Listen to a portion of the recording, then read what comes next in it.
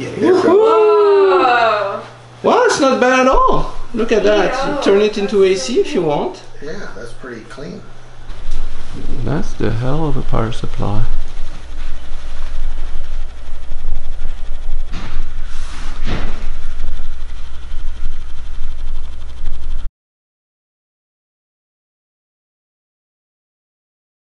Okay, got it. Okay.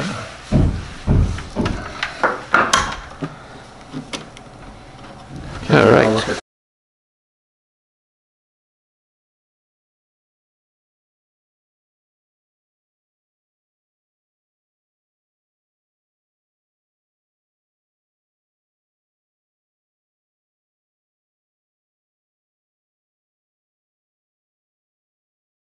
Well, the quality of the output is much better than I was expecting. Mm-hmm. Yeah. For design from the 1930s and Wow. parts from 1953s when we see when it was built.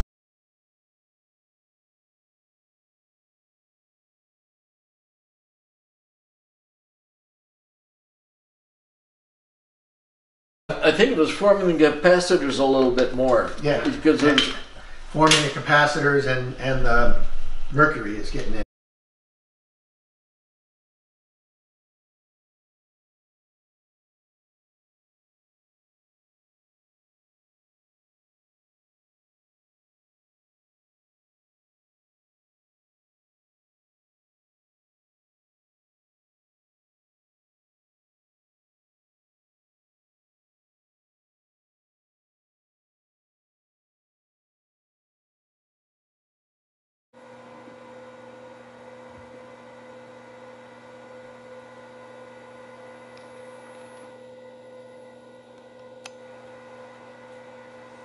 Okay guys, I really wanted to make that video because I got irritated by people unfairly treating vintage capacitors.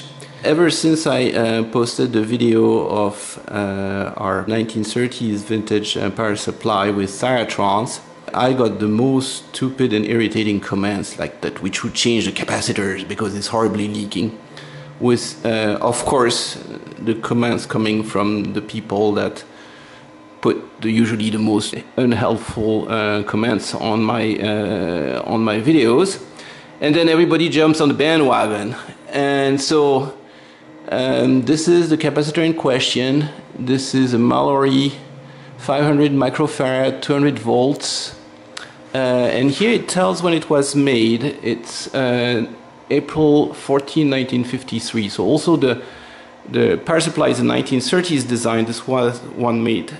This one was made much later, and I have it powered by my dear HP power supply. Actually, this one I'm not so dear about it because it has a LCD instead of an LED display, so it's a modern one at 120 volts .04, and the supposedly leaky capacitor is drawing a grand total of 0.56 milliamps, so 560 microamps, which, if my calculator is still good, the HP one, of course, always the best, 120 volts on 0.56 amps. It has an internal resistance over 200 kilo ohms. So no, that will not blow my transformer. That will not cause the Cyratrons to shut off. And actually, by the way, to further help this poor capacitor, unfairly treated capacitor, let's change to the microamp scale and see what's happening.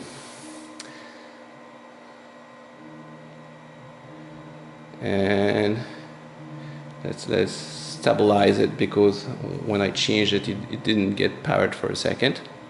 So it draws a little bit more power, a few more microamps when it gets reconnected. And as you can see, it's going down. If I wait an hour, it probably will be under 500 microamps. So what's happening is that it's reforming, it's kind of self-healing. So it's very rare we recap a machine or change capacitors. Our 1401 from the 1950s, it runs on its original capacitors, thank you very much. Actually, the only device I have recapped entirely is a modern one, is my Macintosh SE. Every single one of its caps, which dates from the 1990s, was bad. So I've had a lot more problem with new capacitors than with old ones. I was just reviewing my footage on the camera, and it's already at 478 microamps, and it's going to get lower and lower. And if you look at my pile of old parts here, not to say we never have a bad one. That one, actually, that's from a modern device. That's my own NAD amplifier that almost caught fire, so something from the year 2000.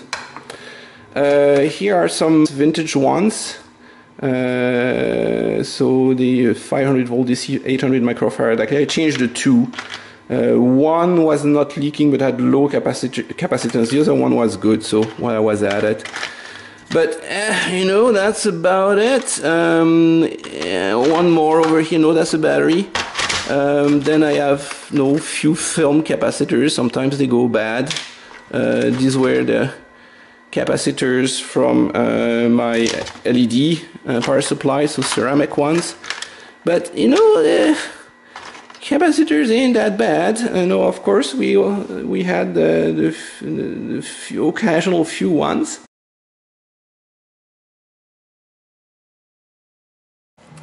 And just to be fair here, we put the modern capacitor here. It's an 80 volts, so I biased it at 60 volts. And no, sure enough, it leaks less than the old one. I am sure the old one in its good old days was leaking even less. But still, no, 140 microamps.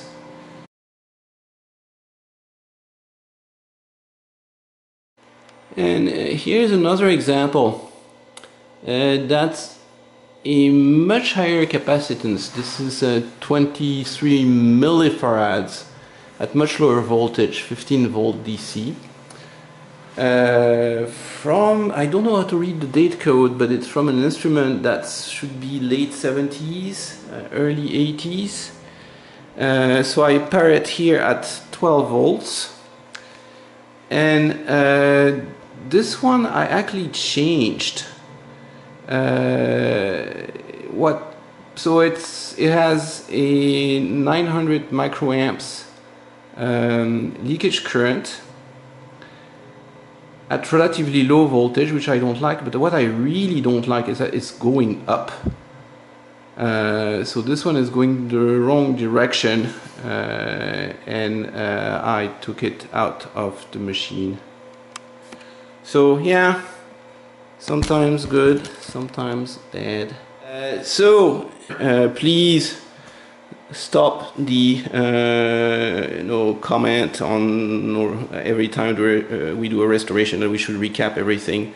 That's not helpful, and that's spreading a pretty wrong message. And last but not least, there were people who say the reason to change the capacitors was to protect our obviously very fragile transformers here from possible failure. I know they were say it would burn out, so I guess if the capacitor would become a short or something like that. And there are two reasons why this is not a concern. The first one is that electrolytics very rarely fail short. They tend to fail open. Now, it's different from the tantalums. Tantalums do fail short. That's actually why you never replace a power supply that was made for electrolytics. You never replace them with tantalums. because you need to design your power supply differently to protect against the shorting mode. However, here's a counterexample of one that failed, not fully short but partially short. However, it was never short enough to cause what the shorting protection is, which is, no, guess what? No, in the 1930s, they knew that you need to protect your power supply from shorts at the output, not that much because of the capacitors, but because of user errors. So yeah, they had invented the fuse, so this thing is protected by fuse. So in the very weird case that it would fail short, it would very unlikely blow our transformer, but for sure it would blow the fuse. So we are not worried about that case. And to finish on a good note here, guys, and we're here to celebrate vintage electronics. So this is a big fuse. Let me show you this. This is still our model 15s and 19s in repair, but this is what a real vintage fuse is. I love this, guys. Yeah. Fits in a lamp socket, and you can even see the fuse inside, so it's pretty good. You can tell right away if it's blown or not.